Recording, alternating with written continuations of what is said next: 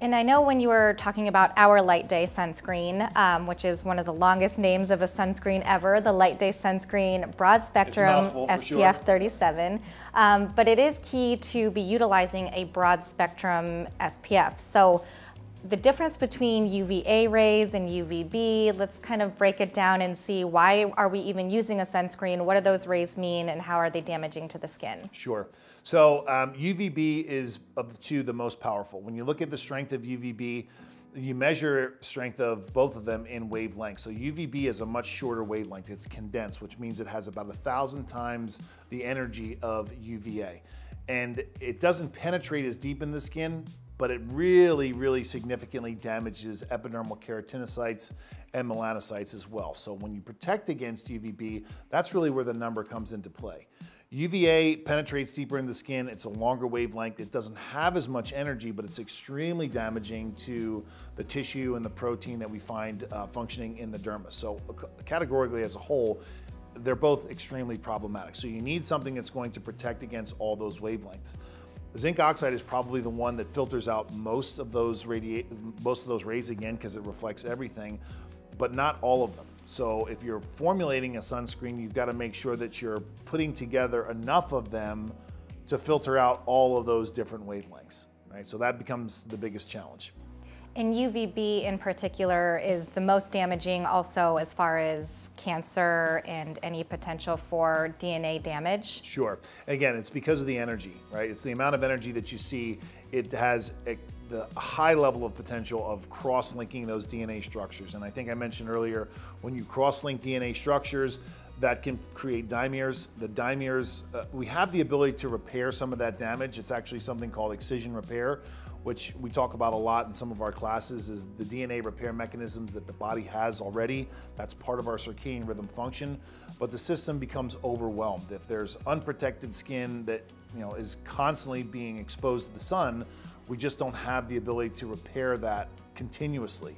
So once that happens, you end up with those dimers becoming mutations, and the mutations can ultimately lead to skin cancers. And that's one of the biggest issues. When we look at sun protection, we have an SPF of 37, which is a little bit odd, having an uneven number like that, but we always get asked, how much should you be using? How frequently should you be reapplying? So what's the equation, and what does that number on the bottle really mean? Sure, absolutely. So again, I think it's important for everyone to understand that the number only tells us how much UVB protection we can expect. And this is the set of rules. Every OTC drug in the United States that the FDA regulates has what's called a monograph, right? So the monograph is the set of rules that we have to follow. And that changed for the first time in 2011 since 1974. So all these new rules and regulations, which was great, it was welcomed because, again, it was very antiquated, very, very dated. So the number actually came from the fact that whatever the number came back as is what was supposed to go on the package. Now that's changed again. Prior to that, if we had an SPF 37, we could still call it a 30 as long as we weren't saying it was more protection than it actually was.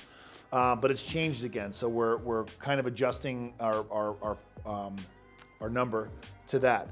But the reason why we got an SPF 30, we were actually formulating, we got a 37, we were formulating an SPF 30, but we added a number of what are called photostabilizers. And photostabilizers are designed to make standard sunscreen technology that we have in that product more effective over a longer period of time. So when we look at the function of chemical screens versus physical screens, they're clearly doing two different things. And the physical screens, again, are designed to reflect ultraviolet radiation, but chemical screens are functioning a little bit differently. They're designed to absorb the energy, but they have to do something with it afterwards. And usually they're diffusing that energy somewhere, and usually the only place for it to go is into the skin. When a chemical screen is applied to the skin, it's essentially in the ground state. It's not doing anything until it's exposed to the ultraviolet radiation. Once that happens, it goes to a higher energy orbit called the singlet state. But from the singlet state, it's desperately trying to get rid of that energy, and then it moves down to what's called the triplet state and almost immediately dumps that heat energy into the skin. That's where a lot of the issues of chemical screens come from. It can generate photosensitive reactions, it can generate unwarranted heat.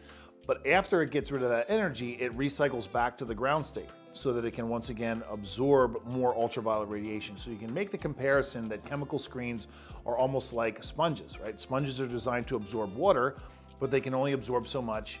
They have to be wrung out. But once they're wrung out, they can absorb again. So you can think of the chemical screen as absorbing a certain amount of energy, but once it has all the energy that it contains, it has to be wrung out, and then it can absorb again. The issue, of course, is the heat energy. It gets dumped into the skin. That's the problem. We utilize in the Circadia product, the sunscreen, the photostabilizer called Solistay. And this is an incredible technology that was developed a number of years ago by some really, really brilliant guys over at a company called Hullstar. And what it does is it helps to quench the excited state molecules without diffusing the energy as heat into the skin. So it really helps to deal with a lot of the negative aspects of utilizing a sunscreen. Essentially makes them safer and more effective over a longer period of time. It's one of the reasons why when we were formulating an SPF 30, we started testing the product and we were consistently getting an SPF 37. So that's why when we get the question, why is it an SPF 37? Well, that's how it tested. Right? But again, at the time we were formulating the product, the FDA had changed the rules and the number that you get during the test ends up on the packaging. So again, the rules have changed. They have adjusted a little bit to make it a much more universal product with other regulatory bodies in different countries that regulate sunscreen. We will be changing it once again, but it's really the evolution of the performance of the sunscreen.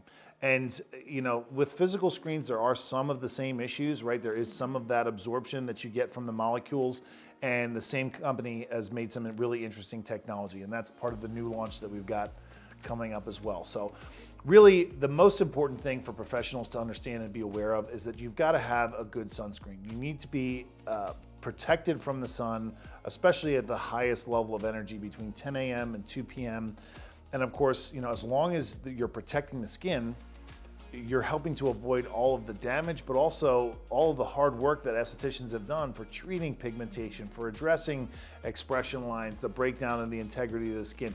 If you don't use a good sunscreen, you know, as my grandfather used to say, you're just shoveling sand against the tide. It's going to come back, and it's going to come back worse. So very, very important to use a good sunscreen.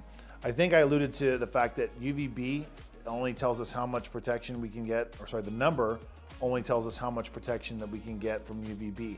It also has to say broad spectrum protection, which tells us how much UVA protection we get as well. So very important to have both.